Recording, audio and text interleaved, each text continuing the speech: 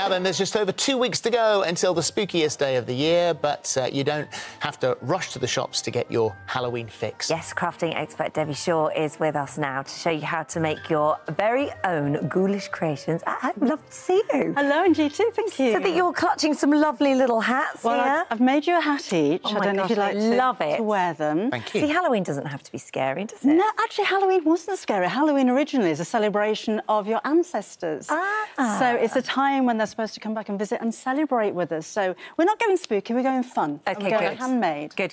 So how do we make these then? Affordable as well.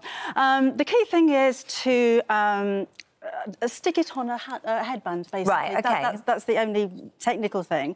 The rest of it is fun. Add what you like to it, make them personal. Yeah. So what I've taken is 2 6-inch circles of fabric, yeah, of felt. It doesn't fray, it's easy to work with. And I've cut a hole in the centre of one of them. All of these instructions are going to be on your website, so right, don't need to take note now. And then I've also got a quarter circle, which measures 4.5 inches.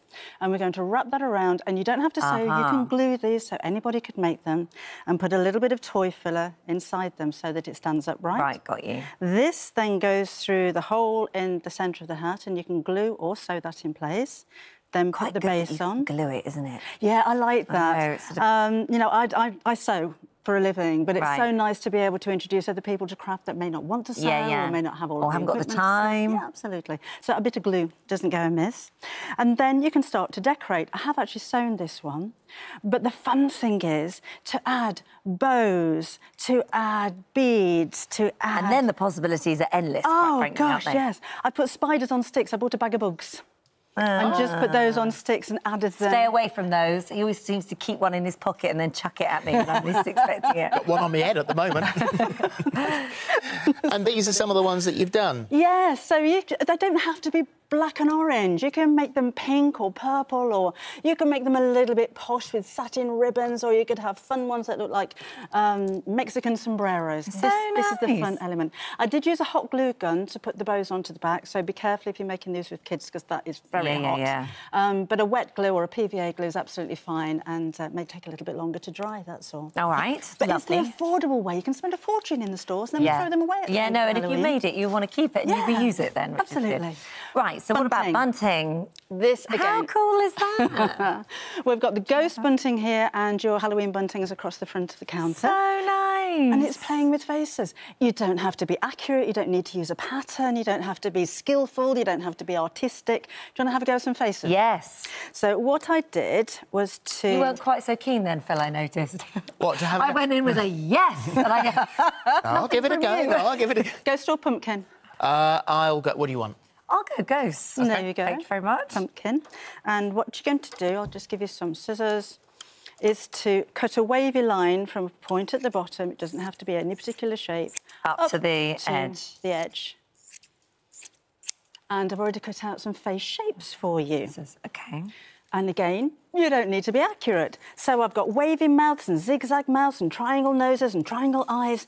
But do have a play with them. They're so much fun because eyebrows that face inwards are cross eyebrows. Yes. Eyebrows that face outwards are scared eyebrows. So you can have a play with these before you actually glue them on. Is that a mouth? That's a mouth. OK. And again, they are just glued on, PVA glue, wet glue. And I have actually glued the pennants to a ribbon. I like this one. Have you got any glue we could borrow? We've got glue. And then, which ones are eyebrows? Those ones. Those eyebrows. Oh. He looks quite a friendly ghost. I wonder if that'll stay. Can you see mine? It's a bit like... Did you have fuzzy felt when you were a child? Yeah, it's exactly like that. OK. That's quite easy. And then do you just stick it to a ribbon along the top? Yeah, these are just glued to a ribbon. Again, if you wanted to sew or use some bias binding, it depends what you've got. I think if you are a crafter, you've got a stash. But if this is something that you're just beginning to do, you know, we're coming up for half term, so it's nice to get the kids involved. Yeah, and if it's going to be wet weather like this, we're going to need our stash of crafting. Did you glue yours on? I haven't glued mine yet, but mine's sort of stayed. They look great. Yours coming along. So very nice. So... It's very sweet. can't tell you apart. Very good. Oh, stuck to it. Stuck to my finger. That's it now. Going to wear it for the rest of the show. story of my life with glue. I know. Very good. Right, So we're going to go from the spooky to the glam. OK. Because there's a thing for painting pumpkins at the moment. Yes. Which I think is a lot better than carving because there's no knives involved. Right, OK. And they're all over the place, either gold and silver, spots and stripes. They and last longer as well. Yes. So because as soon as you sort of cut into them, then they start to go off, don't they, a little bit? And your pumpkins, I mean, you're buying them now and Halloween's not for a couple of weeks, they'll still be nice and fresh. Yeah. So don't throw them away when you're finished with them. Make your soups and do roasted pumpkins and pumpkin pies and things. Just carefully peel them, don't eat the paint. Yes, that's true. Yeah. So you can do anything here? Yep, I've used acrylic paint on these, so you can spray paint if you wish, you can hand paint. I've actually used marker pens on the Day of the Dead pumpkin over there, and they've even decorated a little plant pot for it to Oh, my sit gosh, I in. didn't think I even realised that was a pumpkin.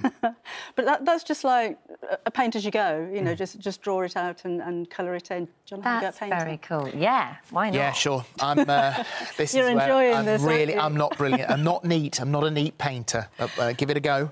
Would you like a yellow or a white or a gold? I'll go with the gold. OK. It's very good, isn't it? The white. OK. We've got paints. And what am I We've doing got with that? sponges and brushes, whatever you like. It could be a face. You could do spots. I'm so or not very stripes. artistic.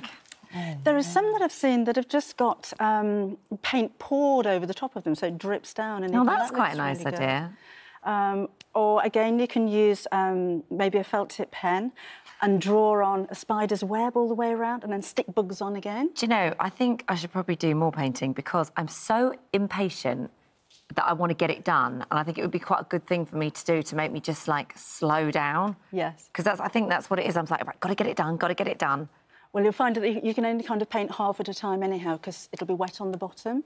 So it is quite a slow process, and paint it and let it dry. And how do you have to do lots of layers? No, the white in the background was only one layer. This paint is quite thick. This is just acrylic paint. So again, one layer. If you wanted an eco-friendly paint, we've actually got some French Chic, which is it's eco-friendly. French Chic? It doesn't smell either, so that's a good one to use. I don't really know well. what I'm doing here. I'm sort of doing stripes. It's now sort of like some sort of flag. I think you find the more you throw at it, it looks exactly the same as your other one. Phil's got one face in his locker. That's my theme. Oh, look, they're friends. Oh no, I'm sure that I'm doing some sort of flag here. One final thing I want to show you really quickly. I won't Okay. have time to demonstrate, but you can make these out of fabric, and these are nice because they're not just for Halloween. So it's a tube of fabric, simply gathered at the top and the bottom, and then take a long dull needle with thread and sew through the centre, and then pull it, and it goes pumpkin-like. And you can still decorate them as well, so you can make posh pumpkins. But these could be pin cushions, put a weight in the bottom. They're so nice. Love those. They make a nice collection, don't they? Gorgeous. Thank you. So gorgeous. Thank you. Thank you. Thank you very much. Thank you.